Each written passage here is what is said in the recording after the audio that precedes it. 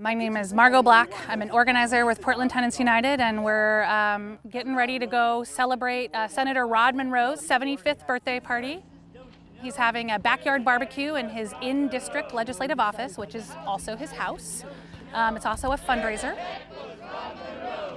Democrats got paid, renters got betrayed. He was instrumental in killing House Bill 2004, a really critical tenant protection bill.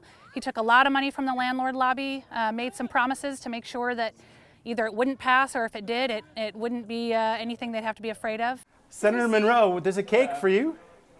Helen Bernard. Please get off of my property. There's a cake. Yeah, look. You are violating the law. Isn't this your in-district office? He doesn't hold town halls. He doesn't have an actual office, so this is where constituents have to go to see him. Hey! Ho, ho! Rod Monroe has got to go!